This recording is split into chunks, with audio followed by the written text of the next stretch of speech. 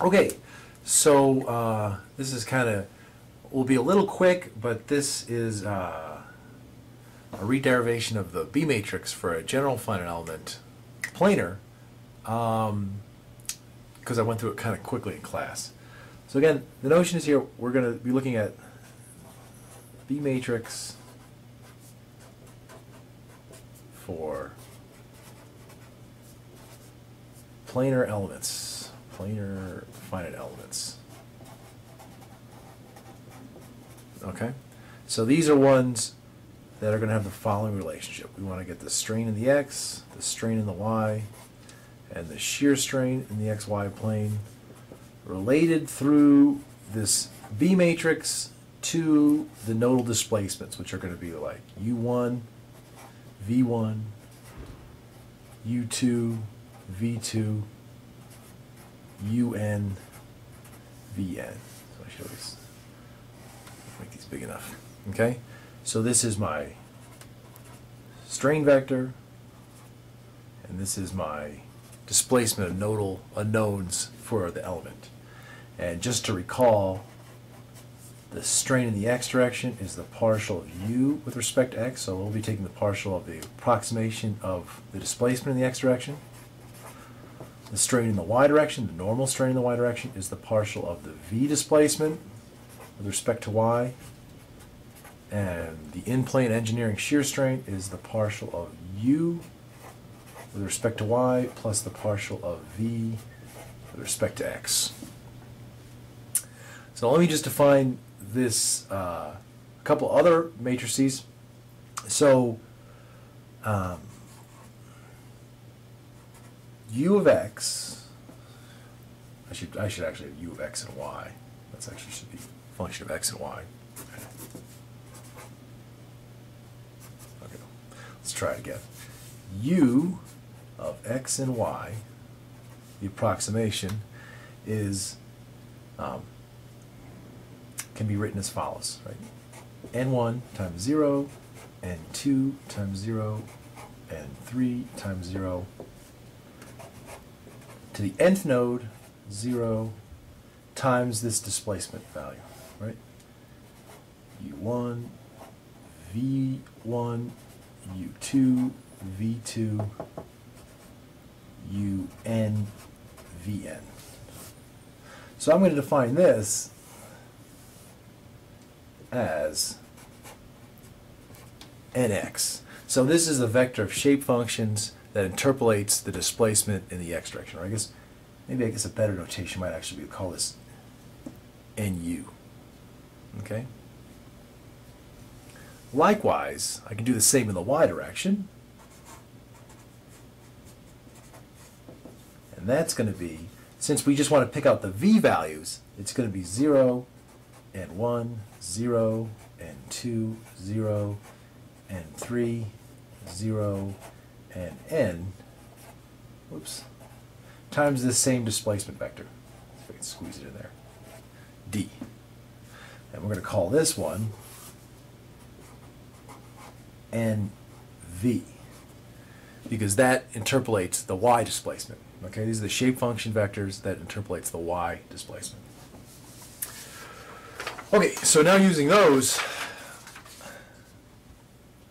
we can get the strain in the x direction is the partial derivative with respect to x of the interpolation of the displacement in the x direction. So that's the partial with respect to x of this nu vector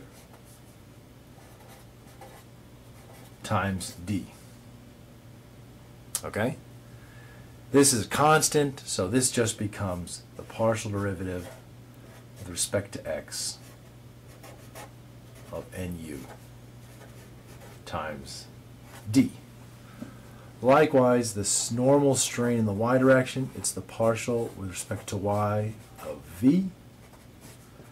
And so that's, this is nv times d.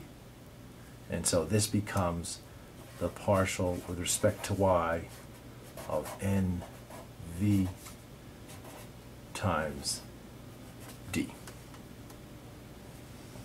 And then the shear strain, xy, is the partial of VH with respect to x plus the partial of UH with respect to y. So again, doing the same trick, this will give me the partial of NV with respect to x times D plus the partial of NU with respect to y times D. Or I can pull the whole thing out, partial of NV with respect to x, partial of NU with respect to y, this whole thing times D. All right? So now I just need to write this in terms of matrix form. All right? And let me take out a new piece of paper.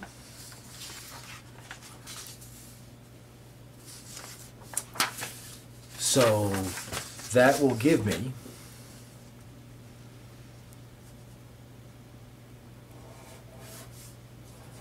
epsilon x, epsilon y, gamma xy equal times D. So the first row is going to be the partial of NU with respect to x. The second row is the partial of NV with respect to y. And the third row is going to be the sum of the partial of NU with respect to y plus the partial of NV, those are vectors, with respect to x. And this is the B matrix. Okay? So now if I write that out, that gives me that the B matrix, let's try to make this nice and big. Okay, partial of NU with respect to x, so that's partial of N1 with respect to x, 0, partial of N2 with respect to x, 0, partial of N with respect to x, 0. Okay, so I can get three terms on there. So this is the first node, the terms of the second node, and then the terms of the nth node. So all the little dot, dot, dots, ellipses in here. The second row, now this is the partial of NV, so the NVs just occupy the y displacement, the y degree of freedom. So this is partial of N1 with respect to y, 0, partial of N2 with respect to y, and then finally 0, partial of Nn with respect to y. So the last row is basically this row, but derivative with respect to y, plus this row, except that the derivative is now with respect to x instead of y. Okay? Add those together, you can see, they're always 0 above, so they just add up easily. So this gives me partial of N1 with respect to y, partial of N1 with respect to x, partial of N2 with respect to y, partial of N2 with respect to x, and then finally partial of Nn with respect to y, partial of Nn with respect to x. And this is the B matrix. And you can see each one of these, this is sort of a B matrix for node 1, a B matrix for node 2, and a little B matrix for node n. They all have this same form. Partial derivative with respect to x, partial derivative with respect to y, and then both in the bottom row, except they have this mixed nature because they're the shear strains, okay? And that's it. Hope that's a little clearer.